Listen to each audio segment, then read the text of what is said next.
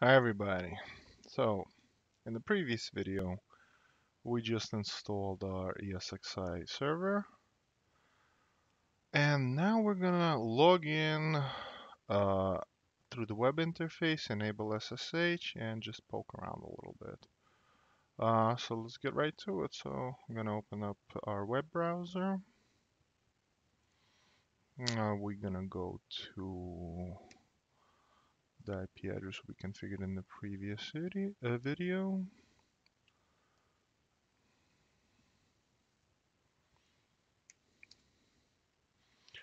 It's going to give you a certificate of authority is invalid, so we'll just continue anyway because, well, we know what it is. Login in root is root and enter our password. And here we are. Okay, first thing, it asks you if you would like to join the Customer Experience Improvement Program. I'd rather not.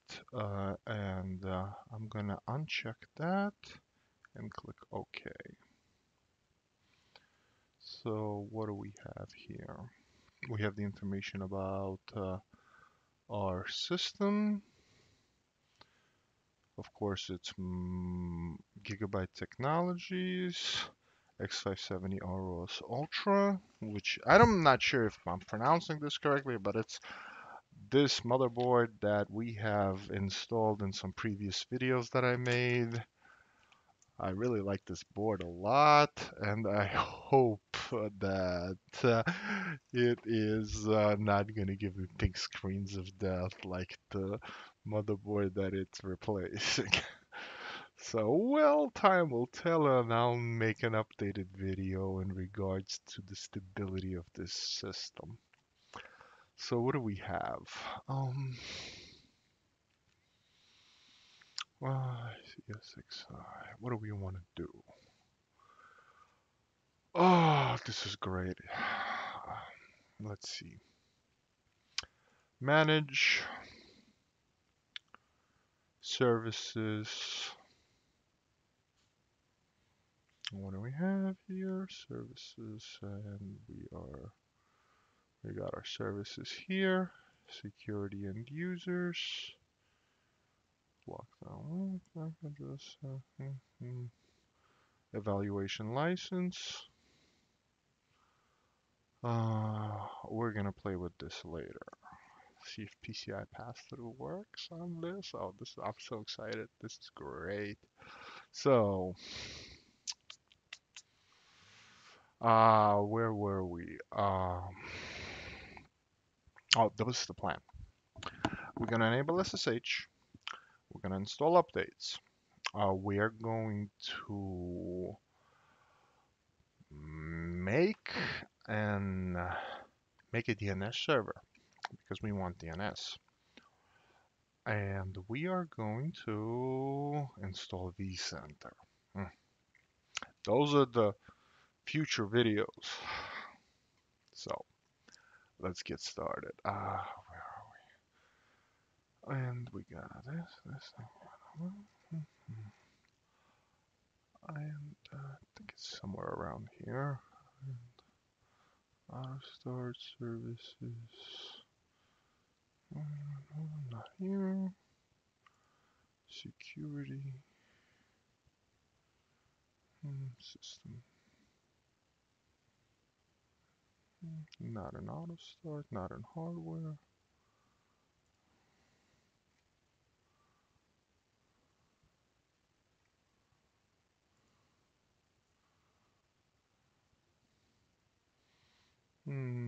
Let's see if this is TCP firewall rules. Let's see this. So we're networking firewall rules, and we have SSH server and edit settings, allow connections from all TCP addresses. In a production environment, we would want to limit that, but this is a lab, so this is okay. What else do we need? We want TCP virtual switches. Let's see what we have with that's a fine. VM kernel adapters. I'll explain all of these in later videos.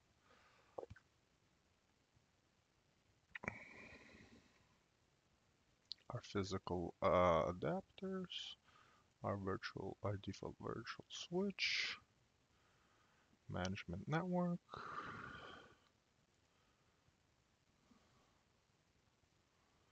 heavy motion.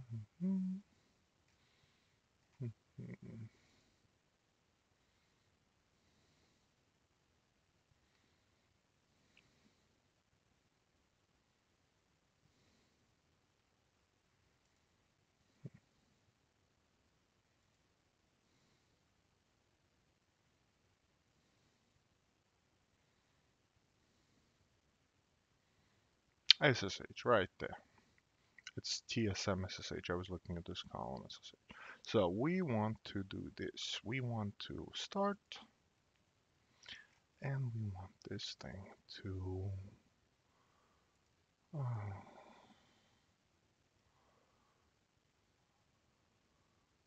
policy start and stop with host. So we'll always have SSH running because, well, why not?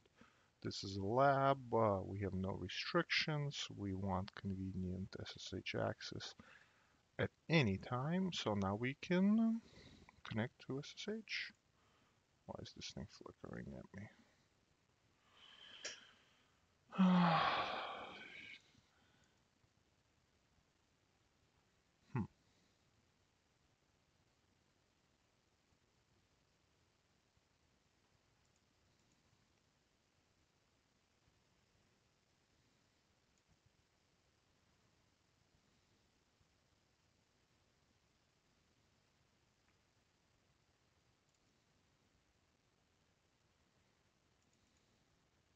Okay.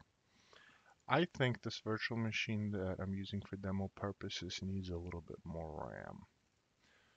Yeah, maybe. I don't know.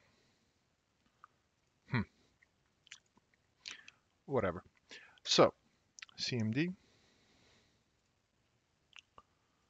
and SSH root at 10.192.172.50. That's our box. Would we like to accept this fingerprint? Yes, we would. Password, put in your root password. And this is it. We have access. So,